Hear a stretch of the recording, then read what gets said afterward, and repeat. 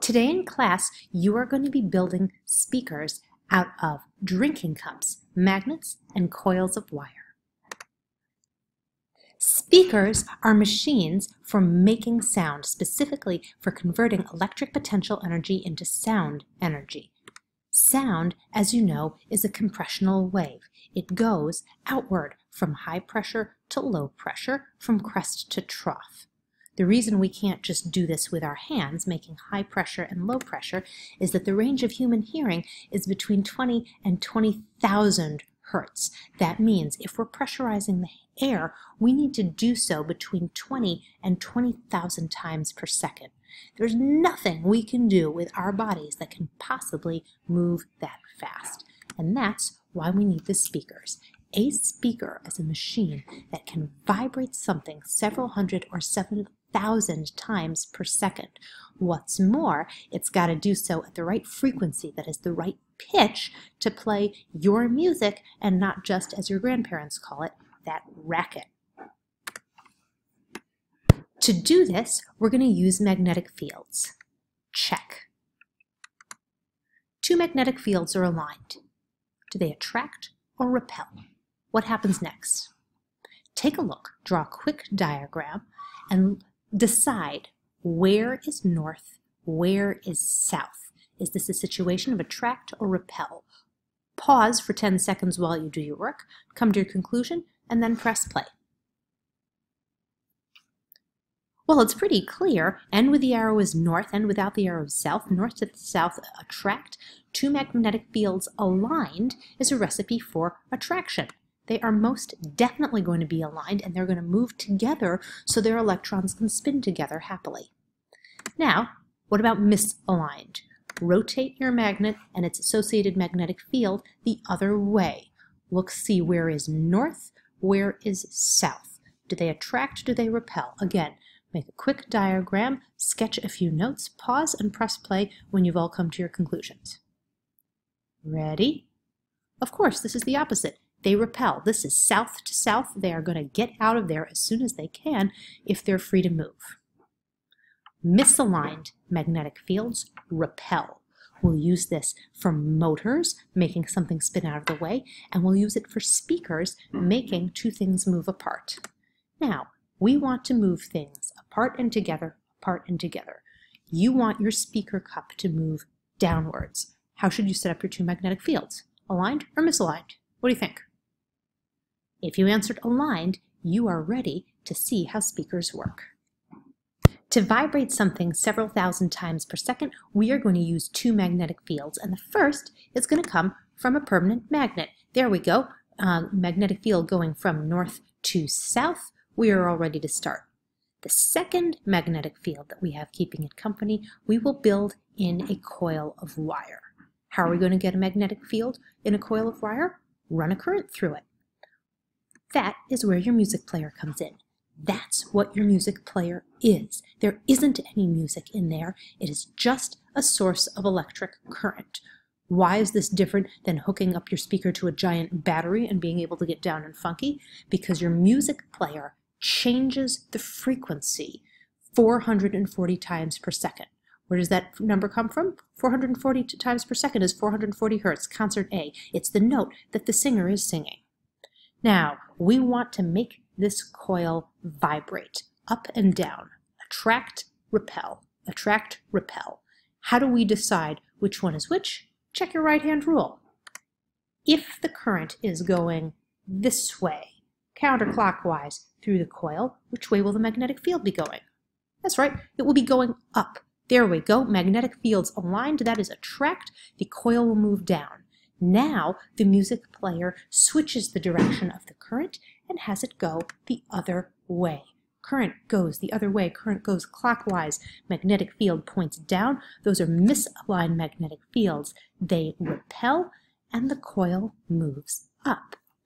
Change this every time the note changes and you will have things vibrating at different frequencies. How much air pressure does a circle of copper wire make? Well, not so much. That's why you attach the coil to a cup to make the air vibrate, up and down and up and down. Notice it's the same shape as a megaphone. Now, in the instructions, you'll be told to turn your music players or your radios as high up as the volume can go, and you'll probably need to put your ear over your plastic drinking cup to make sure that the speaker is actually working. Why? Because plastic drinking cups are designed for drinking, not for high-quality music reproduction. I ask you, what's the natural frequency of a plastic drinking cup? Did anyone measure it? Did anyone care? And is it happens to be right in the middle of the standard frequencies for Western music? I don't think so. That's the difference between the speakers you'll make in class and the professional grade speakers you buy and pay real money for. Check it out. Not only is their cup, which you are looking at from above, see? Not only is their cup made of materials whose shape, geometry, and material is designed to resonate in more or less the range that our human music tends to play in, they get to specialize. Wider cups have room for longer wavelengths, that's lower frequencies, that's woofers. This will resonate with your lower notes and boost your bass. Tweeters are cups with smaller diameters whose natural frequency is associated with a much shorter wavelength that is much higher. These are tweeters. They will resonate with the higher notes. A really expensive speaker you'll notice in your house has 3 cups stacked one on top of the other, each one specializing in the low notes, the medium notes, and the high notes. Now, let's take a look at your equipment. Your magnets will be mounted to a wooden base so they don't fall off, and you'll wind a coil of wire to sit on top of them. Then you'll have to strip the insulation off the wire, the most time-consuming part of your project, and once that's done, you'll be ready to attach the wire to a circuit. You'll take the uninsulated ends and tie them around your brass mounting posts to make a better connection. Having attached that, you'll then tie the wires down with wing nuts and attach the alligator clip wires from your music player to your desktop invention. Your goal is to make a coil of wire rather like this to be the base of your speaker. Make sure you leave 2 to 3 inches of free wire on either side, because once you've taped it to the cup and mounted it, you're going to need those free ends to tie off around these brass screws, and when your wire breaks and you have to start all over again, it would be nice if you still had enough wire to go from here to here. This coil of wire has to be a circle in order to get the proper magnetic field straight through the middle. Do not run a wire through here. It's a totally different geometry. It'll mess up your magnetic field. Keep it a perfect circle. This is not going to give you good musical quality. You're going to get a real lousy magnetic field. So, in order to achieve a perfect circle, take a good double arm's length of your magnet wire, cut it off, and you can use the mounting dowel here to coil it into a complete circle. This is a 2-person job, all hands on deck. Once you've made a nice tight circle, work as a team to ooch your coil off the dowel. And then, for the love of God, do not let go, or your coil will go sproing and you will have to untangle it and start all over again. Hold it in that circle and use both ends, one on each side, to tie it off. Probably 2 ties will not be sufficient. You want more than 2 so that a circle stays a circle and not a big pile of spaghetti. No one wants to do calculus on a big pile of spaghetti, and even if you did, you would not get a big strong magnetic field through the center. Once you've got your coil tied off, you will notice that this wire is red. And copper metal is not red. You are looking at insulation, you're looking at enamel, and if you clip anything to this, you will get no electrical connection. Most of your building time will be spent scraping off the insulation around 100% of this wire. You can use the side of the pen, you can use anything flat and metal, you can use the blade of a scissors. You want to see the raw copper poking through. Mrs. Eliezer, am I done?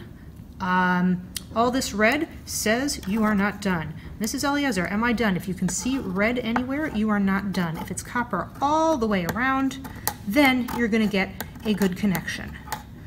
Once you've got copper all the way around on both sides, notice this one still is not done, you'll be ready to take your coil to your cup, to mount it using one of these rubber tacks to the dowel.